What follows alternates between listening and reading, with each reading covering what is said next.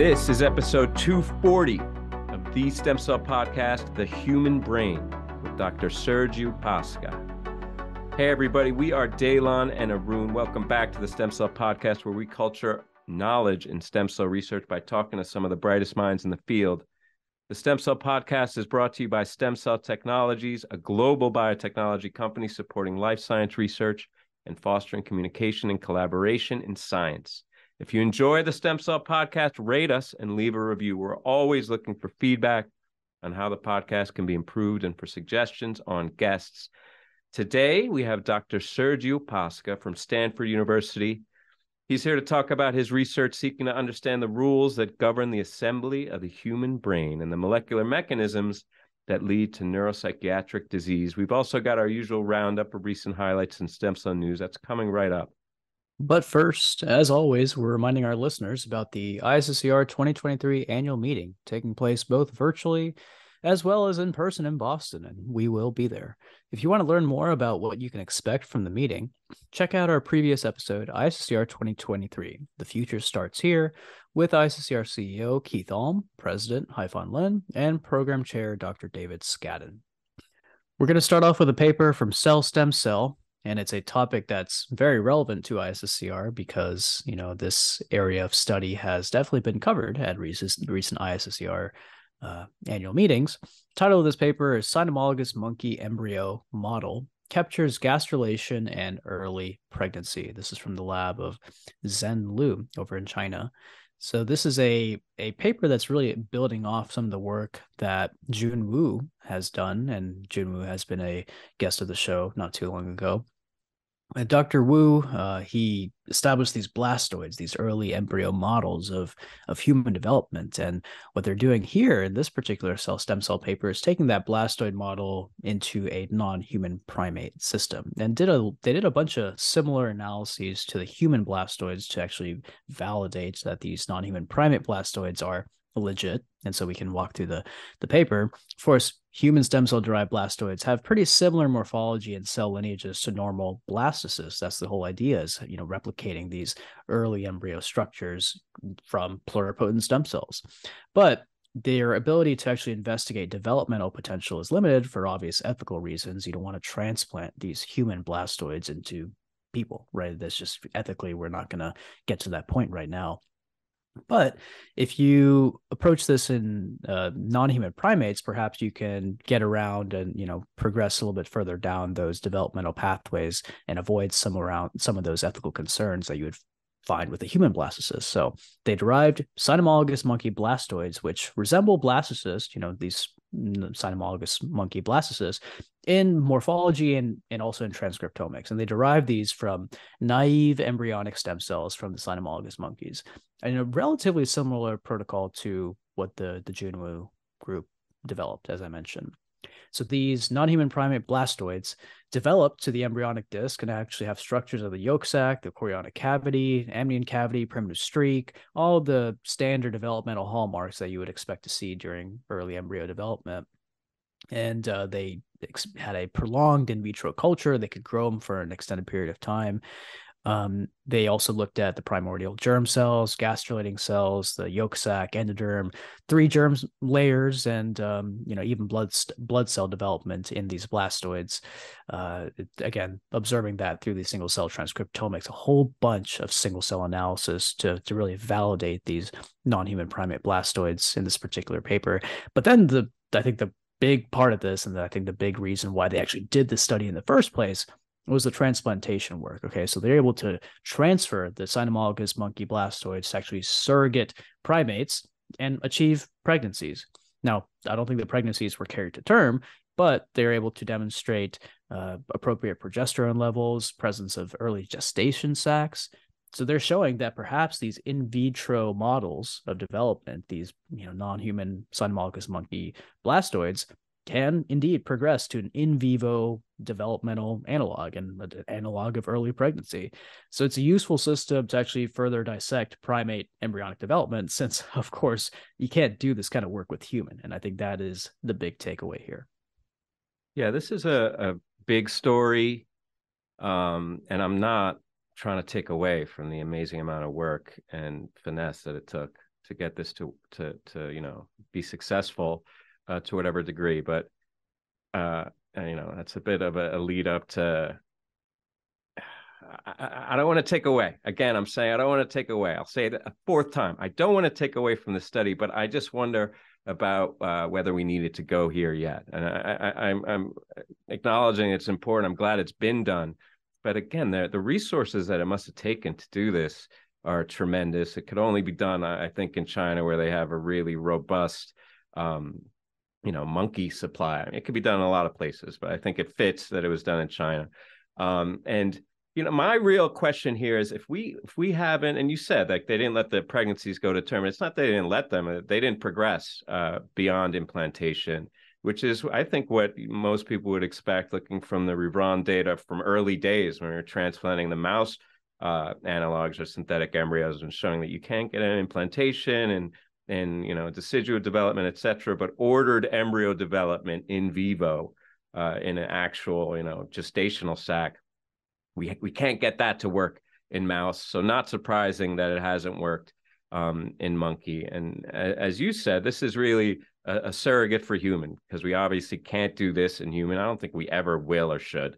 But again, I feel like we gotta figure out how to get ordered development in a less expensive system like the mouse. And I'm really waiting for that paper to come out when we get a synthetic embryo and a live birth. And I think it may be a while. This field has moved super fast. So I wouldn't be surprised if it happened within a year, but I think there's still a bit of a ways to go, judging from what's been done so far in the mouse system. And you can do a lot of RNA-seq and single cell and all that stuff and show that at the cellular level, these things are analogous. But I think getting ordered development from a synthetic embryo is going to be a major challenge. And I think we're very far away from doing it in a primate. So let's see what happens. But again, fifth time, not taken away from this study, amazing amount of work and a great group here. And I think a lot of people have been looking to this study and waiting for it. And now it's done.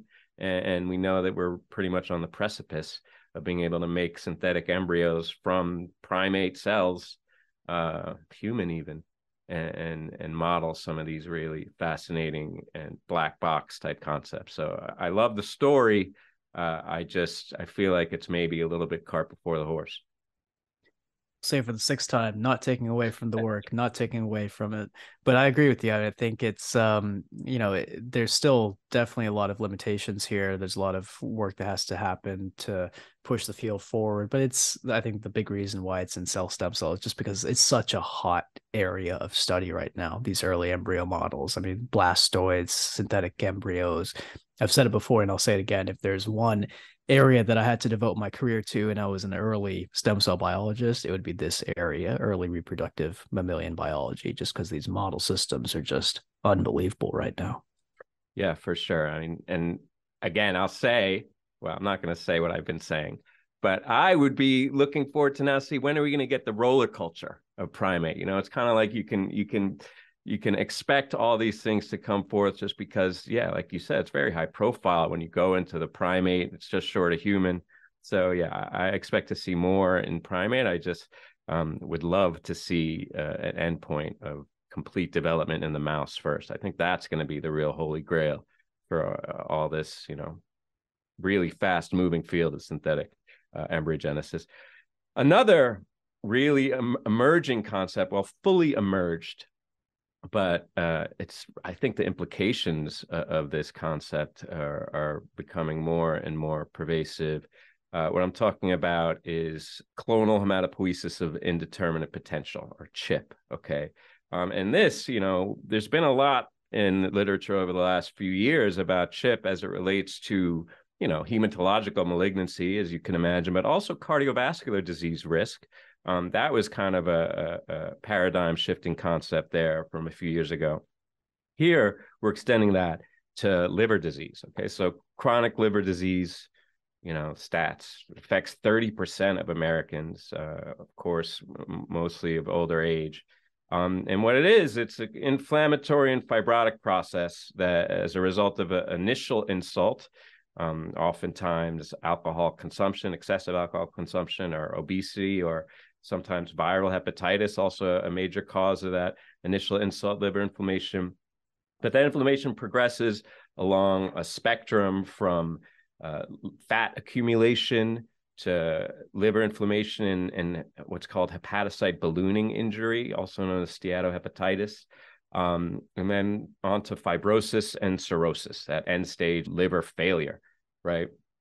But the progression between those incremental stages is not really well understood. But it's known that the inflammation and fibrosis are mediated, at least in part, by non-parenchymal cells, okay? So the endothelial cells, sinusoidal endothelium, also a lot of hematopoietic cells, dendritic cells, lymphocytes, macrophages.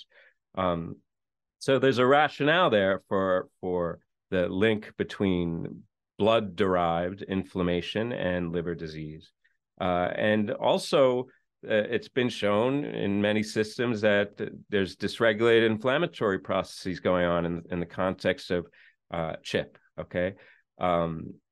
You get expansion of hematopoietic cells in the context of CHIP that have these kind of precancerous somatic mutations, most frequently in a few genes, DNMT3A, TET2, ASXL1. And CHIP is more common in older age, as you can imagine, and present in more than 10% of people over 70 years old. And I think those numbers are still under, consideration. I think that number is expanding as the resolution of our analysis increases. And CHIP, of course, is associated with future risk of hematological malignancy, but also associated with all-cause mortality, and as I alluded to earlier, atherosclerotic cardiovascular disease. So in this study, which is a Nature article from a massive working group, the NHLBI Top Med Hematology Working Group, which is comprised of, it's at the end of the paper, they list them, over 400 investigators. But this work was led by Benjamin Ebert and Pradeep Natarajan, who are at the Broad Institute. And what they did was this massive association study where they looked at these 4 independent cohorts of whole exome sequencing data from the Framingham Heart Study, Atherosclerosis Risk and Community Study, the UK Biobank, and the Mass Gen Brigham Biobank. So those 4 cohorts, they looked at chronic liver disease and links to CHIP in 214,563 individuals. And what they showed that CHIP was associated with an increased risk of chronic liver disease by a odds ratio 2-fold, p-value less than 0.001. So this is a clear link. And when you look at individuals that have CHIP, they're more likely to show liver inflammation and fibrosis, as shown by MRI. And here's the key here in this dietary model of non-alcoholic steatohepatitis. They transplanted mice with TET2 deficient hematopoietic cells. So TET2, often one of the genes that's lost in CHIP. And they transplanted those mice and showed that they displayed more severe liver inflammation and fibrosis, and then mechanistically showed that this was mediated by the NLRP3 inflammasome and downstream inflammatory cytokines. So a direct link in this kind of epidemiological study, but then also going the extra mile and showing that in a transplant context with real cells in mice that they get this increased liver inflammation and fibrosis. So I would say a very strong study that's expanding the scope of CHIP and inflammatory disease and kind of multi-organ maladaptive stress in humans and real humans in a real population of more than 200,000 individuals. So I think this is a great study, a scary study with really broad implications. Arun, what do you think? Yeah, I agree with you. I think it's just another milestone study and shows how important CHIP is in terms of contribution to various types of diseases. I mean, there's been a known link between CHIP and heart disease, cancer, and chronic liver disease. It makes me wonder if we should be doing screening for chip, like as part of your routine checkup. It seems like a very strong association here. But I also agree with you in that the real strength of this study is twofold. One is this huge data set that they had in collaboration with over 400 investigators, like you mentioned, also led by Pradeep Natarajan, who is at the Broad, like you mentioned, and he's kind of one of the disciples of, say, Katharisen, who's also a very powerful figure in the area of cardiovascular genetics. This is a huge data set for one, originating also from the Framingham Heart Study, which has been such a valuable data set. But also the second part of it, which is, I think, equally strong, is the mouse model, and actually demonstrating that, yes, if in a mouse model of CHIP, there's actually an enhanced liver inflammation and those phenotypes as well. So I agree with you, just a very, very strong overall study, very worthy of definitely being in Nature. And again, makes me wonder if we should be doing some screening for CHIP in a more common way. Yeah, I think you're exactly right. And I think that there's a lot of people trying to drive that into common practice. As I said, the association between CHIP and all-cause mortality is undeniable. And, you got to wonder about what kind of downstream organs are maybe targeted by this kind of systemic inflammatory process. So, yeah, I don't know how practical it is to screen everybody for CHIP, but with the increased resolution and cheaper means of analysis, I feel like it goes without saying that screening for CHIP is going to be routine for any kind of general medical counsel. So an interesting study that's adding to the weight of evidence between linking CHIP to a lot of bad stuff. And as I said, pretty scary. Hopefully we can find a means of mitigating that systemic inflammation. With these people who are walking around with CHIP, it doesn't really seem to be a means. They're just counting the clock until the maladaptive organ dysfunction takes root. So yeah, as you said, an important study and a lot of implications.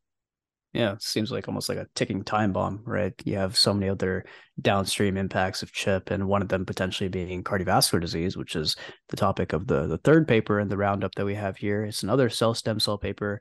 Actually, we discussed this with Chuck Murray when he was on the show not too long ago. I think it was one of the ISCR episodes for a couple years ago when they're really trying to flesh out this work, and he actually really nicely laid out what they're doing in this study. So definitely take a listen to that particular episode for some more insight into this particular work. And here they are, a few years later, ultimately publishing this paper in Cell Stem Cell: Gene Editing to Prevent Ventricular Arrhythmias Associated with Cardiomyocyte Cell Therapy.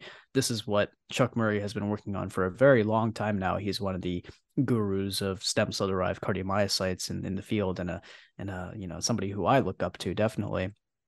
A few years ago, they published this paper using non-human primate ESC derived cardiomyocytes and transplanting them into non-human primates for the purposes of cell therapy after heart attacks, after myocardial infarction. But the big limitation there was engraftment arrhythmia. So the stem cell derived heart cells that they actually put into the non-human primates, they integrated, but their rhythms were off. And that's obviously a huge problem because arrhythmias are very serious and they can ultimately lead to death if uncontrolled. So they've done just a ridiculous amount of work to try to fix that problem. And this is kind of the culmination of that particular work. So, and we've mentioned this a million times, human iPSC and pluripotent stem cell derived cardiomyocytes are promising cell therapy for MI, but you have these issues of ventricular arrhythmias that I talked about, which the Murray lab published on not too long ago, a few years ago. And they're using gene editing as a way to custom derive and customize pluripotent stem cells so that they do not induce those arrhythmias once they're derived into cardiomyocytes and differentiated into cardiomyocytes. And in particular, these engraftment arrhythmias is what they're trying to eliminate to improve their potential for clinical applications for these pluripotent stem cell derived cardiomyocytes.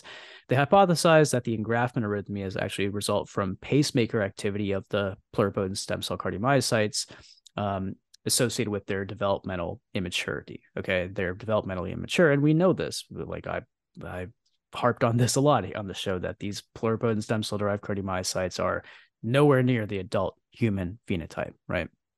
So what they did here is they characterized ion channel expression patterns of human pluripotent stem cell cardiomyocytes during maturation of the cells, and actually use a bunch of gene editing, triple gene editing, I believe either 3 or 4 different genes, 4 actually, that they modified to reduce the incidence of engraftment arrhythmias.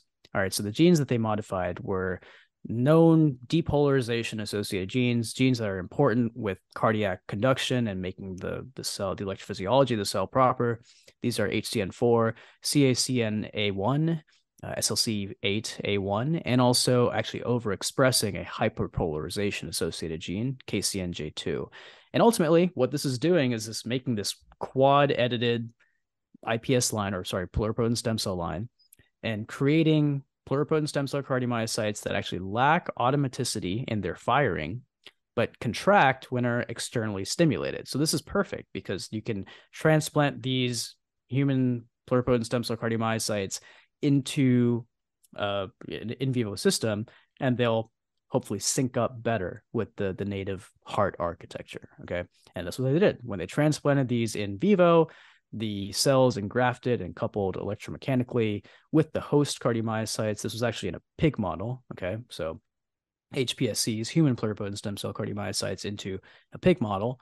And the key takeaway of the study, they did not cause the sustained early engraftment arrhythmias. And this is great because this supports the hypothesis that these pluripotent stem cell cardiomyocytes, when they're customized, and the name of their customized cell line was Medusa, kind of a nice name there. When they're customized, they can eliminate that arrhythmia problem. And this is ultimately going to go towards cell therapy and human clinical trials, right? If this was the key, having the best pluripotent stem cell cardiomyocyte line to use for clinical therapy. And I think they've got it. So that's the next step, is to put these in people theoretically. Yeah, the next step, and it's been a long, long journey. I really have a lot of sympathy for you, my partner, and all the other cardiomyocyte biologists who focused on pluripotent stem cells, because it's been such a challenge. I mean, the biggest, upshot of stem cells, I think, arguably, was the heart, right? An intractable condition with a huge unmet need and societal burden. And I think a lot of people thought it was going to be easier than it was, 30 years ago approaching. And it hasn't been, but I really admire you, Arun, but also all the other researchers, specifically Chuck Murray, who has, been there from the beginning and keeps, coming up against these obstacles and just, mowing them down. And this is another example of that. And I think that the arrhythmias was such a shot in the heart. No pun intended, my apologies, but for everyone, because it did seem like when we were so close, we can get them there, but it doesn't look like they're working. But here we go. Another obstacle down. And you said it. I think this is maybe the final barrier to moving these into clinical trial and really testing whether they're effective. So my hat's off to the Murray group for, continuing the grind. You guys, we're almost there. It's very exciting. Yeah, it's exciting. And dude, I'm purely in vitro, so I had nothing to do with this. Total shout out to the Murray group. They've been absolutely hammering away at this for a decade plus now. And yeah, this is the culmination of their work. It's really exciting because honestly, for the longest time, I was very pessimistic about this subfield in cardiovascular biology and stem cell cardiovascular biology. I never thought we'd be able to get to this point where actually transplanting these stem cell cardiomyocytes into people would become a reality, just because there were so many limitations. And that's why I decided to focus the work that I do in the in vitro, because the in vitro applications they're there. They've already been there for drug screening, for disease modeling, and that's bona fide, that's established. But hey, that's why Chuck is Chuck. That's why he's doing what he's doing and why he's been doing it for a long time. And it's not just the Murray lab. There's other groups around the world, in Germany, for example, that are starting to develop patches from pluripotent stem cell cardiomyocytes and starting clinical trials, human clinical trials with these cells. Now, the efficacy is the next part of it, just to see how it's actually able to improve cardiac function after a human myocardial infarction. But we're there. That's the beauty of this. We're finally there, and it's an exciting moment. Yeah, efficacy is the question, but at least now we can ask the question, right? And that's what's so exciting. And one more thing, Arun, I mean, I admire you no less for being an in vitro guy, perhaps even more. But yes, this has been a long time coming, and probably a lot of the rationale for Murray moving to Sana, where, Sana Biotechnology, where he's moved to, I think, because like a lot of other principal investigators on the cusp of realizing these translational dreams, I think there's a need to go into this big industrial apparatus to get it done. This is a segue to my next paper, which is also from a researcher at Sana Biotechnology, Sonia Schrepfer. This is a story also led by Tobias Deuce, who's at UCSF, about hypoimmunity. Okay. And this has been another big story in the effort to try and get some kind of off-the-shelf product that can be applied broadly in patients. And this story is about diabetes, right? Insulin. Over 100 years, we've been using insulin, and it's great, right? Diabetes used to be fatal, type 1, but now it's this chronic, manageable condition. But, it's still a pain in the ass. The continuous glucose monitoring, even with these wearable devices, they can provide this real-time feedback and inform treatment decisions. They can even have these closed-loop systems where, reads the glucose and then injects the insulin. But even with those, state-of-the-art devices, there's still delays in subcutaneous glucose sensing and subsequently then insulin delivery, right? And also, the idea of having this daily self-management just across the board, it's a pain. No one wants to have to deal with that, which is the large part of the rationale for allogeneic islet transplantation, from cadavers, but also, of course, IPS or ES-derived pancreatic islets is another huge target. That and the heart were probably 1 and 2 in terms of the major targets of pluripotent stem cells. And the other thing is with the 20-year follow-up data, they've been doing allogeneic transplants for a long time. So they have these 20-year follow-ups. And it showed that the duration of the graft is not great, around 5 years, between 4.5 and 6 years. And that's because there's a lot of challenges to the integration, right? You get a lot of loss of those islets from this instantaneous inflammatory reaction as soon as you get them in there. And then, of course, you got to have lifelong immunosuppression, which has its own side effects, including toxicity of the beta cells and kidney toxicity, your opportunistic infections you're vulnerable to, even cancer, right? So there's a lot of reasons that we want to, one, move away from glucose, but also try and get a better means of allogeneic islet transplantation or even ES-derived islet transplantation. But this story is about allogeneic islet transplantation, and specifically how you can generate a hypoimmune primary human islet. Which is a heavy lift. This isn't ES cells where they clone them and then differentiate them. They take primary human islets from a patient in this story, engineer them with CRISPR to get rid of the class 1 and class 2, and then purify those cells by lack of the class 1, class 2, and then overexpressed by lenti the CD47, which is, the don't eat me signal. If you're in California, all about CD47, specifically Stanford, UCSF. They love CD47 over there. In this case, they're using it to try and create a don't eat me signal in these islets. And that's what they did. They do all this engineering, purify the cells. It's a beautiful cover picture in Science Translational Medicine because they have these 4 islets, 2 of them wild type, 2 of them hypoimmune, and they're stained with these markers that show how they lost the class 1 and they're expressing CD47. A beautiful cover. And they show that they work. They survive, they engraft, they ameliorate diabetes in these immunocompetent, and that's the key word here, immunocompetent humanized mice. And they, these islets, they avoided this autoimmune killing. And the key here also, as kind of a ripcord, they show that they could, they weren't killed by the immune system, but you could eliminate them quickly using this CD47 targeted antibody.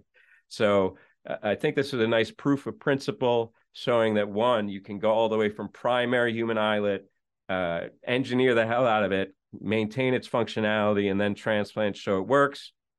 And then there's this kind of ripcord in terms of satisfying the FDA. I think this is all a run-up to, yeah, sure, doing the engineering for allogeneic from cadaverous islets. But really, I think Arun and I were talking before the show. I think, Arun, you agree that this is a kind of a Trojan horse for hypoimmune iPS-derived everything, which is a specialty of Sana Biotechnology. I feel like it won't be long before we see hypoimmune iPS-derived or pluripotent cell-derived islets going into first, pigs, mice, but ultimately, I think humans. I don't think it's going to be that long, Arun. This is amazing how fast we're moving. Yeah, so many amazing applications for this particular type of work in terms of the generating these hypoimmune cells. Like you said, this is really a focus of Sonja Schrepfer's lab and also the work at Sana. It's a big part of what they do. I agree with you. I think I was initially surprised that when I looked at this paper that it wasn't pluripotent stem cell derived. That's what I was expecting. And the other part of it is for primary cells, there's only a certain amount of time that you can expand primary cells, and there's a limitation in terms of the supply and the source. So you have to go to pluripotent stem cell just because there's not enough of these things. And the engineering is just phenomenal here. I think CD47, like you've alluded to, if you're a stem cell biologist in California, you know what CD47 is. It's the don't eat me signal. I think they've done a great job at marketing CD47 because the first thing I think of CD47 is don't eat me. All right. And I feel like that's been drilled in my head since even grad school. Right. So good for those guys. But yeah, I agree with you. The ripcord at the very end is really neat, so that if you need to get rid of these cells, you can add this antibody and just wipe out the transplanted cells. So neat study, and inevitably it's going to be shifting towards the pluripotent side of things. And we're probably going to cover that paper pretty soon. Can't wait. I mean, that's going to be a game changer. And yeah, I think this was like a flex, really. It was like, look at how we can engineer these cells in a short window and get them back into a living system. If you can do it with primary material, I think it pretty much sets the stage for doing it with something that can be passaged forever in culture, and with that final safety measure. So I'm sure the FDA perked up at that. Very exciting stuff, and I think emblematic of all these stories are pretty emblematic about how fast the field is moving, how these new concepts are entering, and how we're really on the cusp of kind of realizing all these translational dreams, and in no small part due to our guest today, Sergiu Pașca. We're going to talk to in a minute about the amazing horizons that we're looking forward to for neural. But before we get there, I have a quick message from STEMCELL Technologies. The STEMCELL Technologies STEM Selfie Contest is back. Enter your best cell image by April 20th for a chance to win a STEM Selfie prize package, which includes a magnetic puzzle of your image. Visit www.stemcell.com/STEMSelfie2023 to find out more about the contest and to enter. And don't forget that voting starts on May 1st. All right, everybody. Today on the show, we have a very special guest and friend of the podcast, Dr. Sergiu Pașca, who is the Kenneth T. Norris Jr. Professor of Psychiatry and Behavioral Sciences, also the Bonnie Uytengsu and Family Director of the Stanford Brain Organogenesis Program. That's, of course, at Stanford University. Dr. Pașca's laboratory at Stanford University seeks to understand the rules that govern the assembly of the human brain and the molecular mechanisms that lead to neuropsychiatric disease. To achieve this, the laboratory has pioneered and applied neural, organoid, and assembloid technologies to make discoveries in fundamental and clinical neuroscience. Sergiu, thank you so much for joining us today on the show. Thank you so much for having me again. Yeah, great to have you back here on the show, Sergiu. I mean, we love highlighting the amazing work that you're doing these days in studying neurodevelopment and disease with some super cool model systems like Dalen mentioned, cortical organoids, assembloids, all sort of IPS and mouse models. I mean, the productivity of your lab is pretty astounding as of late, I got to say. And the stem cell field and the neuroscience field definitely knows who you are at this point. But I mean, in case folks are still living under a rock, could you give us a recap of the focus of your lab and really kind of what you're focusing on today? Sure. I'm a physician by training, and my interest has always been in understanding the molecular basis of neurodevelopmental disorders, autism spectrum disorder in particular, which remain my main um, um, line of expertise. But of course, as you already know, the main challenge that we've been having in trying to understand these conditions is the lack of access to functional tissue from patients. And so for the past, well, I guess like almost 15 years or so, I've been preoccupied with trying to build human cellular models for the human brain and then apply them to study genetic forms of disorders. And that started like very early on with making neurons from patients with genetic forms of autism. And then, we've been developing organoids that are guided in their differentiation. Then we worked on trying to build circuits, and then more recently trying to build some of those circuits in living systems. So it's been really an exciting journey, I must say. All right, for our listeners, I've got to draw attention to the TED Talk you gave in Vancouver about a year ago now. It's approaching 2 million views. So, I mean, a lot of the listeners probably already seen it. But, TED Talk, totally different animal from your typical scientific talk. You've got to render your science in a way that captures the imagination and inspires the audience here, an audience approaching 2 million people. But in your specialty in particular, there's a bit of a minefield to navigate between the science and ethics, and inspiring, but not over-promising or oversimplifying. And you really nailed it, in my opinion. You had the audience fully engaged, and it ended with a standing ovation, all while carefully laying out the realities and boundaries that we're all paying such close attention to. As someone who's taken on, perhaps not your choice, but it's your job now, taking on this highly visible role interfacing with the public, what's the most important message that you try to convey? Also, the visibility kind of makes you a target, right? Even though the embryo destruction debate has been put to rest virtually, do you meet any resistance, ideological or otherwise, to your work? Well, to be honest, my goal has really been to tell both the scientific community, but beyond, that the science is already sufficiently exciting that we don't really need to exaggerate in any way. There's no need to hype any of these aspects of the work. It's already exciting that we can make, human neurons, that we can build some minimal circuits of the human brain and we can apply them to disease. I don't think we need to start attributing advanced cognitive function to some of these cultures in a dish in order to, impress or attract funding. And so I've been quite preoccupied both, of course, through the TED Talk, but even in the scientific community. And I've been really fortunate to work with a large group of pioneers in the field over the past year and a half to try to, simplify and clarify some of the terms that are used to describe some of these cultures. There's been a lot of confusion and people come up with various names, various acronyms. So we thought we should just try to simplify it in a short paper. It's 1,500 words. And it's primarily targeted towards students and for those who are coming into the field and want to catch up quickly on what has been done in the field. But it also outlines, a few words or a few things that probably should not be done. I still feel very strongly that the term mini brain is inappropriate, that is demeaning to patients, and that it can be confusing for the public. And we should avoid using it. And it may be appropriate for the gut and may be appropriate for lungs, but for the brain in particular, it is not accurate because it's not an entire brain in miniature. And that creates a lot of confusion.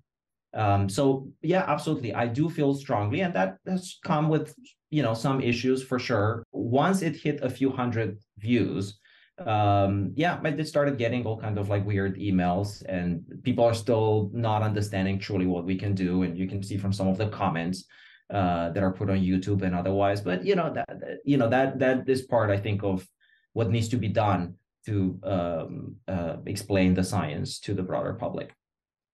Well, I mean, rule number one of posting a video on YouTube, Sergiu, is never looking at the comment section. All right, it can be very demoralizing, but hey, it comes with the territory, right? You're working on super cool technologies. I mean, there's so many of these things that your lab are working on these days, including these assembloids that we've talked about a ton on here on the show, these multi-level platforms where you can combine different organoids from different brain regions or even from different tissue types to create this really next level representation of neurological function.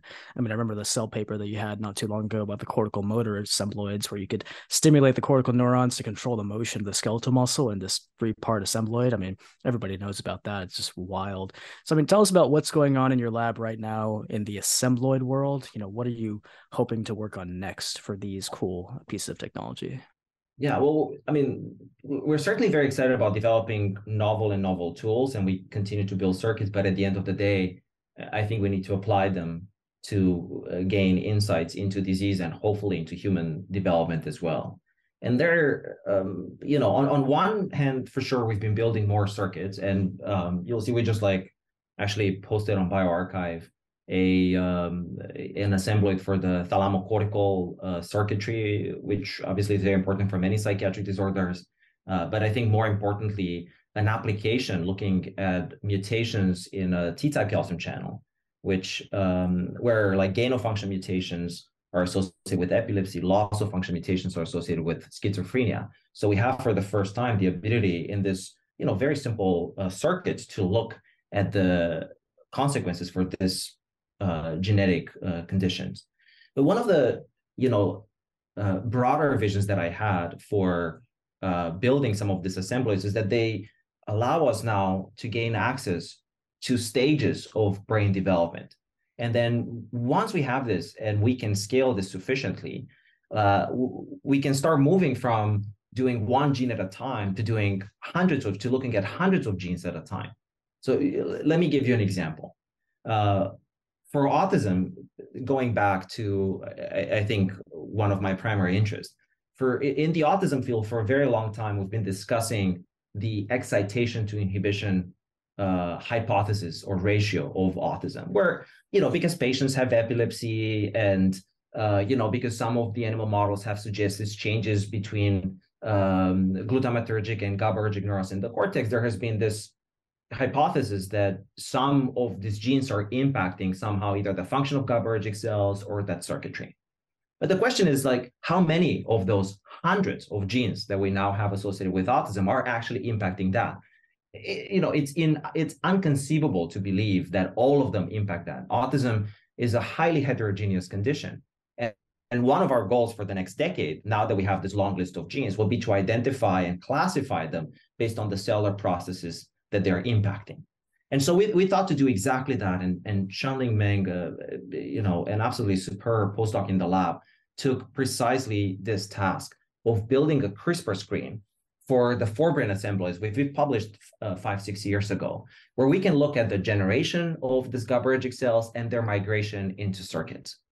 And Shanling has actually designed a screen where she could look at 400 plus autism genes to see which one of those actually impact with any of the stages. And this project has a longer story because for a long time we thought that it would be impossible, that the scale would be very difficult, that we wouldn't be able to implement CRISPR screening for cellular migration in an assembloid model. And I remember at one point we started making calculations to see how many assembloids would we actually need to look at all these genes to really have the power. And our calculation was that we would need at least 800. And so Shanling, to make sure, made 1,000 of these assembloids, and then literally took one by one, cut them in half, and did FACS sorting onto the other side to see all the cells that have migrated and see exactly what guide RNAs for these genes. And she identified in the end that about 10% of these genes interfere with one of the stages. And some of those genes are, complete surprises. Some of them are expected, but some of them were complete surprises. One of them is called LunaPark, has a beautiful name, for a structural gene of the endoplasmic reticulum. that causes a severe epileptic encephalopathy. And you may wonder, what does the ER have to do with interneural migration? And that's exactly what we wonder too. But then by doing a number of studies, we've actually discovered that the ER has a very interesting dynamic during interneural migration. Almost the entire ER moves in front of the nucleus when they undergo the nucleokinetic jumps. And when patients have this mutation, they fail to do that translocation in front. And I think this illustrates the power of the screens that we can now do, that because we have access to multiple stages of human brain development, or to multiple, to multiple components of specific processes in human brain development, we can now start mapping disease genes onto these processes. And certainly day by day, we're gaining access to other processes, and I can envision that we will be able to do some of the screens for other key cellular processes, for instance, synaptogenesis, or establishing axonal connectivity moving forward. Wow. I mean, yeah, you talk about the progress, the methods, the techniques, innovation. It's all moving so fast and opening up the world of possibilities, but somehow it all rests on the back of our postdocs, grad students, trainees grinding through the night. So hats off to the real engine behind all this innovation. I'm glad you mentioned that long-suffering postdoc and her much deserved rewards there. But another thing, about organoids is they literally brought the inquiry of human development to another dimension, right? Poor pun, but it's a reality. From monolayer cultures to 3D, and the assembloids that you integrated there, I think, revealed a high degree of complexity that can be modeled across the space of 3, perhaps more tissue types. And you're just alluding to and mentioning specifically there these new screens and how CRISPR is integrating there. So yeah, everything's moving so fast. But the modeling in organoids has also been extended temporally, right, in time. And you were talking about all the different stages of development. And of course, the developmental clock of organoids has a lot of relevance to maturation state and function, the ability of these systems to recapitulate degenerative or other disease pathologies. But there's also other questions I think we're kind of circling back on. When we're talking about neural tissue, there's other questions, right? When you have complex neural tissue chugging along for several years, in some cases in a culture dish, there's other questions. I don't think anybody who really understands the science, even at a superficial level, is worried about some, unrecognized consciousness agonizing in the incubator. I think we all recognize that's hype and media, sci-fi maybe. But you and other leaders have thought very deeply about these questions, however half-baked they may be, and convened formally, informally to discuss the potential questions related to the work that need to be discussed and considered. What are some real considerations, concerns that we need to be mindful of and clearly communicate to the public when we're talking about these, long-term organoid cultures? Is there anything precarious there that you can think of? I mean, they're both surprising things and disappointing things when it comes to some of these long-term cultures. And we've been doing, of course, a lot of work in trying to build specific regions or regionalized neural organoids that we can now keep, especially for the cortex, in principle, indefinitely in a dish. And indeed, we probably maintain the longest cultures that have ever been reported in a series. And in a series of 3 papers or so, we've looked at multiple levels to see how far do they actually progress in development. And so if you keep them for 600, 700 days or so, we've discovered that they pretty much progress at the same pace as they would progress in utero.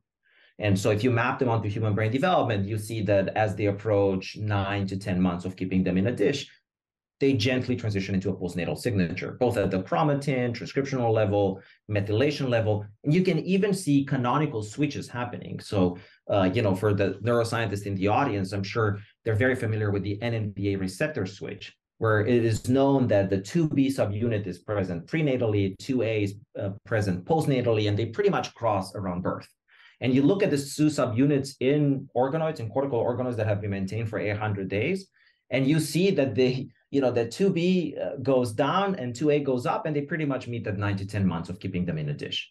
And we've demonstrated that functionally, even through pharmacology and patch clamping, that is really happening. So it's clear that there is an intrinsic program of maturation or of timing that is recapitulated in a dish. And that's remarkable. That's by all means remarkable. And we know that we cannot necessarily accelerate it. Even when you transplant some of these cultures, it won't move like much faster. It will still move. But I think we need to understand that there are a lot of limitations to these cultures also. They are not vascularized. They're not receiving any input from the outside. And that is incredibly important for nervous system development, right? Just like think of classic experiments in neuroscience where if you cover the eyes of a kitten, right, the cat will never see with that eye ever afterwards, not because problems with the eyes, but because the cortex is not tuning to the information coming from that eye. Of course, you can do that later in a cat and it won't have the same consequence. So we now know that there are these critical periods in development where neurons need to receive the right information in order to mature. And obviously, we cannot provide that in a dish, nor can we, even if we put like 5 or 6 or 7 brain regions, it will never really be to the same extent as it is in vivo. And that's one of the reasons why we think that in vitro models, even when maintained for very long periods of time, can recapitulate aspects of human brain development, but they won't recapitulate the ensemble properties of the system. In fact, that is one of the reasons why we've been exploring transplantations as well, because even if they keep track of timing, we've discovered that cells still don't reach their full potential. So for instance, cortical neurons don't have a resting memory potential at -70 as they should be. They don't have dendrites as large as they should be. And that's one of the reasons why 7 or 8 years ago, we started doing transplantation studies in parallel to see whether we could discover some of the programs behind that. And that's still like ongoing work. Now, I think there is a different set of ethical questions when it comes to transplantation, right? Because there now you suddenly have issues of animal welfare. You have issues of consent. Those who consented to give their cells and what is actually being done. And then there are like very important issues of public perception.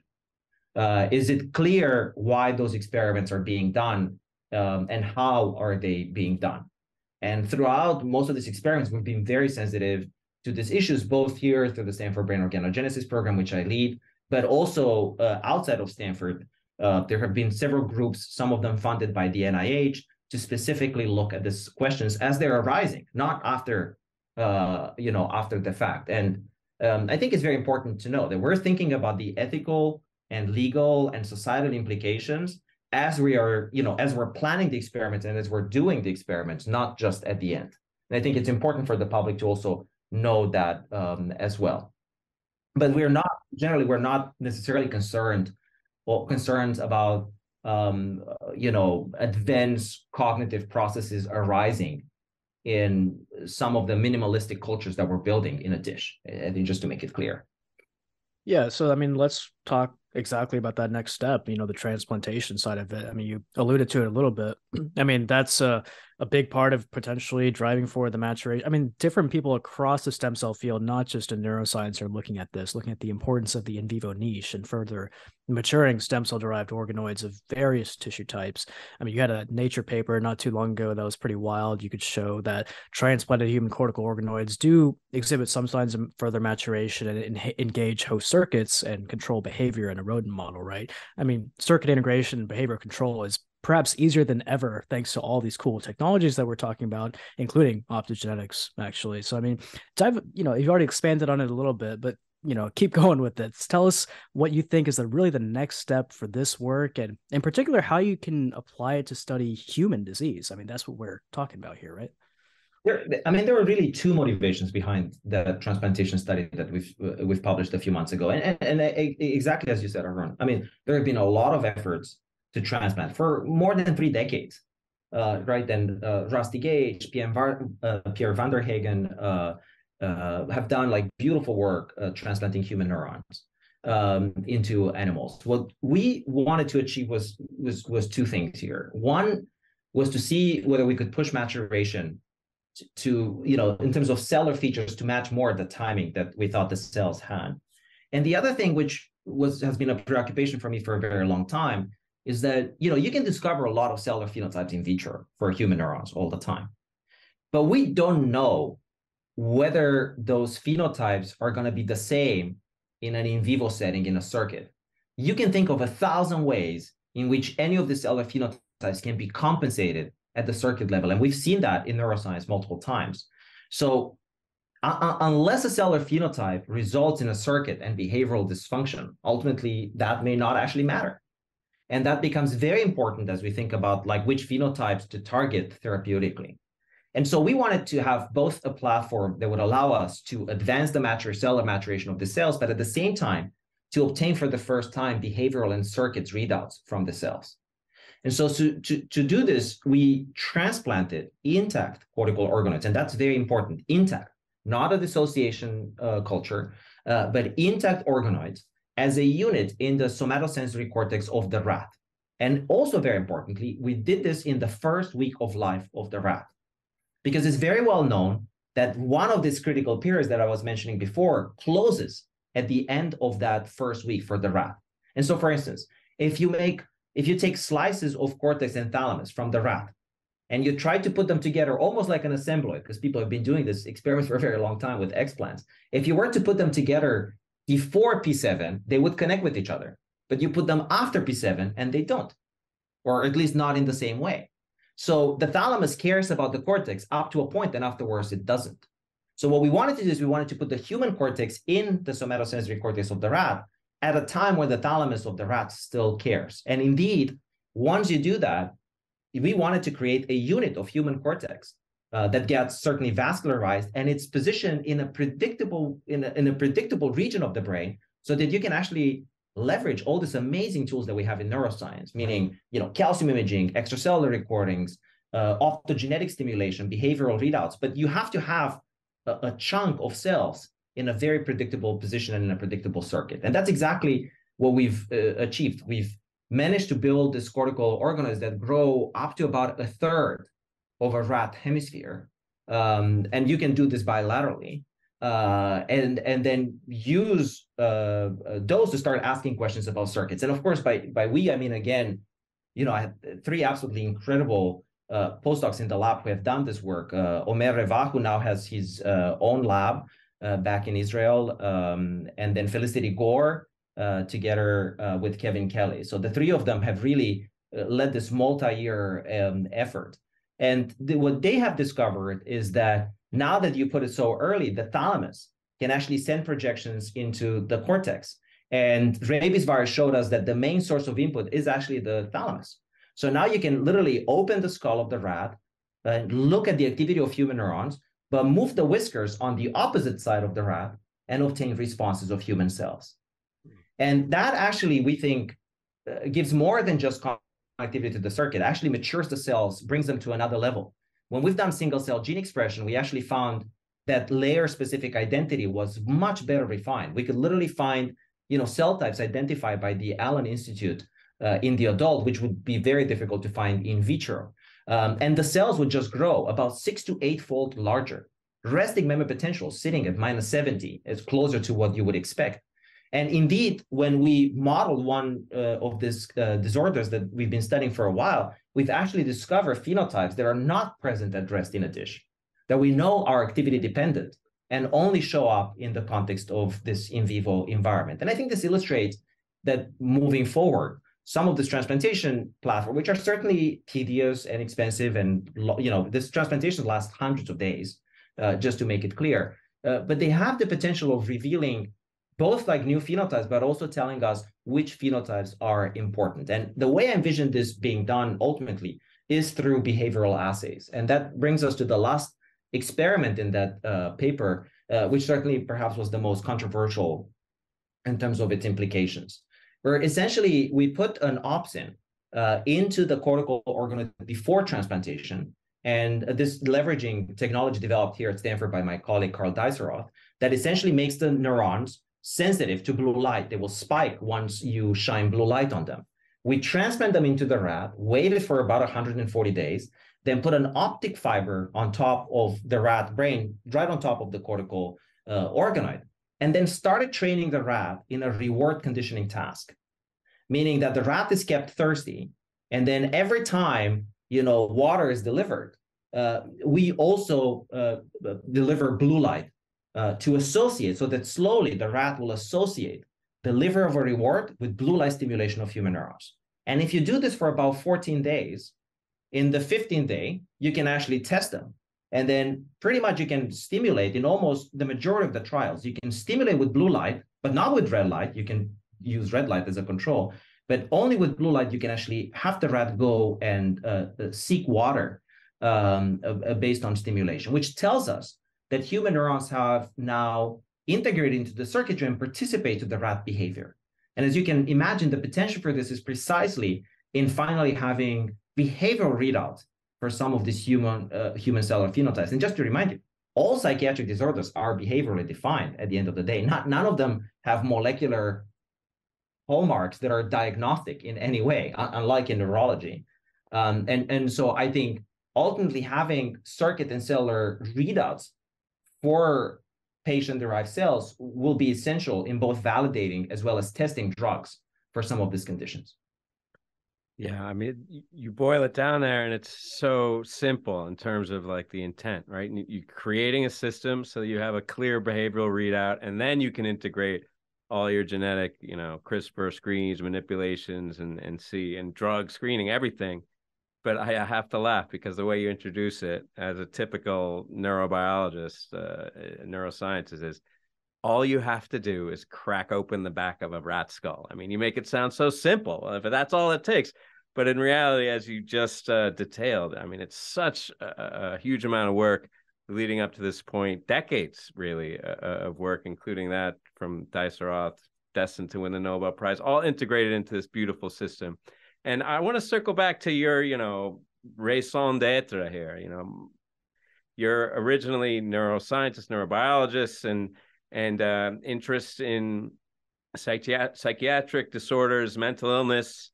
But, on this show and in the stem cell field, when talking about cell-based therapy, much of the attention is focused on neurodegenerative conditions, right? And it's not a coincidence. In the post-industrial populations around the world, they're all aging.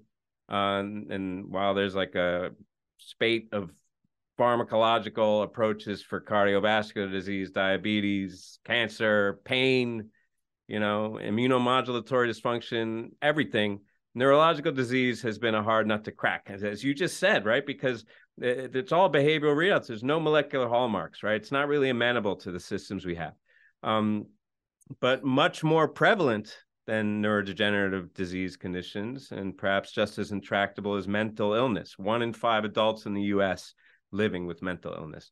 So, you've talked about some of the ways that we can model here with schizophrenia, autism, but specifically in terms of cell therapy, and maybe there is no real appropriate cell therapy for mental illness, but is there anything, everyone talks about in these meetings about the next phase where we're using cells to cure disease.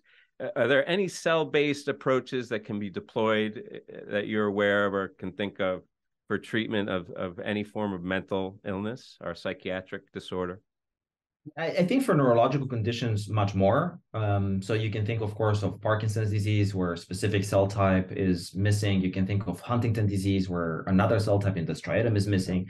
You can even think of like epilepsy, where perhaps you could, transplant ether neurons to dampen some of the electrical activity. But the reality is that for psychiatric disorders, we don't know what cell types are really missing. We wouldn't know where to put them and what to do.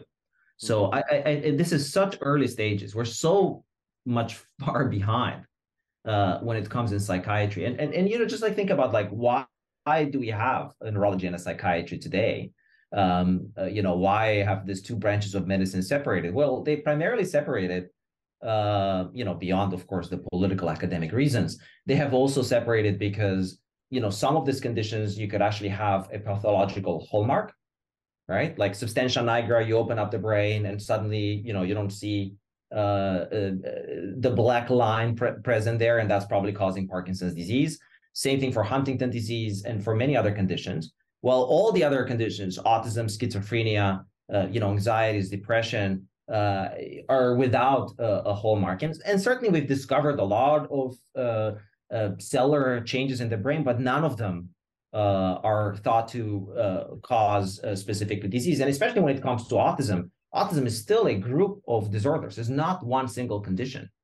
And so they have a common behavioral presentation, or relatively common behavioral presentation, but at the end of the day, this is a highly genetic disorder that we're going to have to split into larger genetic groups and hopefully do that based on the pathological hallmarks of those conditions. So until we do that, until we really understand which forms of autism perhaps are microglia related, which ones are related to interneuron dysfunction, and then perhaps devise strategies where, you can say, perhaps we need non-inflamed microglia to transplant, or we need interneurons in the specific circuitry. But I think that is still, we're still talking of relatively far future.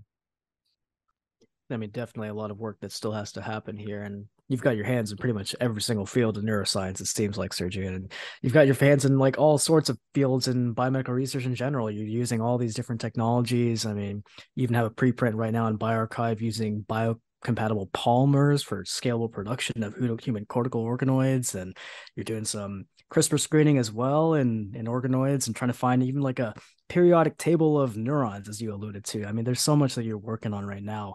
And I think you are doing one thing that's been very beneficial for the field, and using these preprint servers to actually upload a lot of your work that's underway right now. So tell us about this kind of collaborative effort that you've got going on across Stanford, all these new papers that you have in the work, really what's next, and what are you the most excited about, kind of what's going on in your lab right now?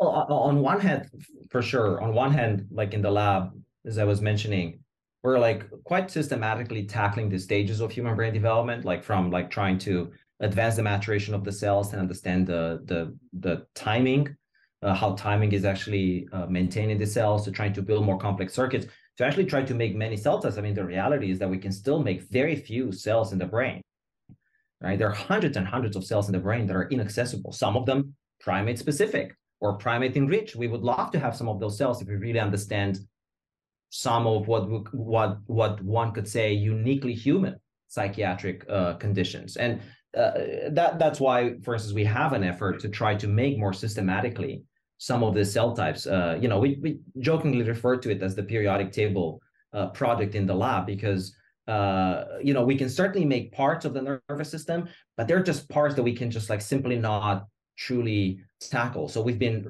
running larger and larger screens that allows us to make cell types that we were not able to make before. Really inspired by, I think everybody knows Mendelev's approach, who, started initially with like 63 or so elements and started to organize them and started to predict, right? Because that's the beauty of the periodic table. Once you arrange them according to some rules, you can start to predict how to make gallium, right? That the gallium would actually exist.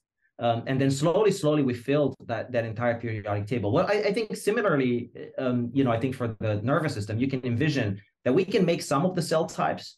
Sometimes we can make parts of the thalamus. Sometimes we can make parts of the basal ganglia, but we can still not make a subthalamic nucleus, which would be very important for some of the circuitry, right? So maybe perhaps as we're doing this larger and larger screen, we can start extracting some of the rules for the cell specification across nervous system and make cell types that we would not be able to make. And this is work actually that Neil, Amin, and Kevin Kelly in the lab have actually been pioneering, and hopefully very soon we'll share some of the first work along these lines. But beyond just, I think, generating some of the cell types, assembling them, for me, it's been very important to share this very, very broadly as much as we can. And we've, I can say now that we've helped more than 200 labs to implement the methods that we've been developing over the past few years. And we do this either one-on-one by having conversations, sharing reagents, sharing cell lines, but actually through some of the workshops that we've been organizing here as part of my Stanford Brain Organogenesis. And it's you should, imagine it as like a very intense 1-week course where we bring students from all over the world, usually 25 at a time. They don't pay anything. There's no fee for this. There's no housing that they have to pay. They literally come here. We prepare for several months before, and imagine it's sort of like a Julia Child type of show, because we, obviously these experiments are very long, so we have to prepare the components before, and then when they come here, they come and they learn the critical stages. how do you assemble them? How do you run an imaging experiment that is 18 hours long? What are some of the variables or components that you should consider when you're doing an experimental design to make sure that it's sufficiently powered? And it's been incredibly empowering. And it's done actually with students in my lab. They're the ones that are actually doing all the heavy lifting. I mean, I just show up there and talk to students, but they're the ones who really do all the work. And I think this needs to be done because as the community is growing, there's enough for everybody to do for a very, very long time. there's right. I mean, for psychiatric disorders, we're talking about another century of doing hard work. We're not going to be around. And I think training the next generation of students in applying these techniques right away is very important. And a technique is only as good as it being used. And so our philosophy has always been to share it as quickly as we can with others and help them implement, because again, there is enough to be done for a very long time. I love the way you communicate, man. The use of metaphor is brilliant. You're making gallium, periodic table of neurons, talking about Julia Child in there. I think that itself, your mode of communication is kind of a metaphor for great science. You got to borrow kind of the imagery and ideas from all kinds of different diverse ways of thinking. And Stanford for that, as a rich collaborative environment with diverse thinkers, as good as it gets. You further concentrated the diverse talents there into this Stanford Brain Organogenesis Program that you lead, made up of yourself and 6 other PIs, if I have that right, including, as you said there, your collaborator, Carl Deiseroth, presumptive future Nobel Prize laureate. Also, though, Hank Greeley, amongst others, great scientists as well. But I was struck by Hank Greeley, lawyer and leading authority on ethical, legal, and social implications of new biomedical technologies. And, talking to you here, it's pretty clear that he has a major role there in that panel. But just explain to us, what's the primary goal and impetus of the Stanford Brain Organogenesis Program? Also, as someone who's skyrocketed to scientific godhood in a postdoctoral career that was spent pretty much entirely at Stanford, what is the unique quality or combination of qualities present there? Maybe Arun can speak to this too. What do they got there? What's the special sauce that you think enabled your success that really couldn't be replicated elsewhere? Yeah, well, I mean, the way I envisioned and then built the program was to be a university-wide program where we're actually bringing labs that have developed novel technology that could actually be applied to brain organoids and assembloids. That was really the vision behind it. And so if you look at every single one of the labs, they have pioneered optogenetics and clearing methods, Carl Deiseroth, or flexible electronics such as Zhenan Bao and Bian-Shao Tsui, or voltage sensors like Michael Lin, or extracellular matrices such as Sarah Henshaw. Each of them has actually developed a novel technology that we thought would be, will create more than the sum of its part when it was to be combined. And actually, most of the work that we've done as a group has not even yet been published. I mean, you'll see very soon, hopefully in the next few weeks, we'll have some of the work that we've done on building next generation approaches to record in real time for very long periods of time and in 3D the electrical activity of organoids and assembloids, which is really coming out of this collaborative effort. And of course, Hank is a professor of law and has expertise in ethics, has always been present there to discuss some of the implications of the work, especially as we were doing more and more transplantation work. But the second goal of the program is precisely to train others outside of Stanford University. And I'm not sure, I mean, there are a lot of things that are special about Stanford. There's no doubt about it. I think there's an openness to trying new things. And people are generally very collaborative and very diverse in their expertise. I think there's very little overlap in general. And I think that creates a ease in terms of collaboration. And people have always been, I mean, I think Arun, maybe you can speak to this, but it's always been incredibly easy to set up collaboration, to get students to work between labs. We attract some of the best students, and I've been so fortunate in having some of the amazing students. Many of them now have their own labs around the country. I think I mentioned a few of them, but for instance, Fikri Birey, Jimena Anderson, who've been built the forebrain assembloids, the cortical spinal now have their own labs at Emory. Chris Mackinson, who was working very early on the electrophysiological recordings, now has his own lab at Columbia. I think it's, I've been incredibly fortunate to have a superb group of scientists who came to Stanford and thrived, I hope, in this environment. Yeah, I totally agree with you, Sergiu. It's that collaborative spirit that I think is in the DNA of Stanford and the university. I mean, you have multiple world-class departments at this one school that you can bike across within 5 minutes, right? And that collaborative spirit is encouraged at the graduate level. I mean, that's something that from day one, when I walked on the campus, I started getting involved in projects that were across the campus on the engineering school. And it's almost like something you're expected to do. And I've trained at a lot of different places. And I think Stanford has been the one place where that collaborative spirit, it's really, really holds true. I've never been in a place like it. So that's what it's all about.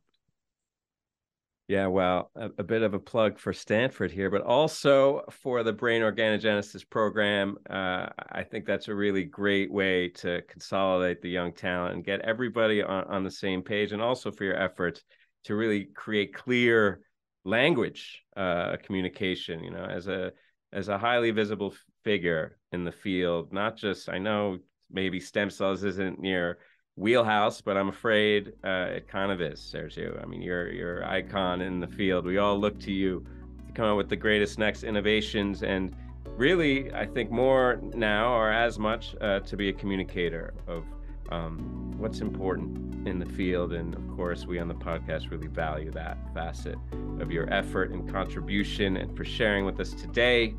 Thank you so much. We got to have you on again very soon, but it's been nice chatting with you here.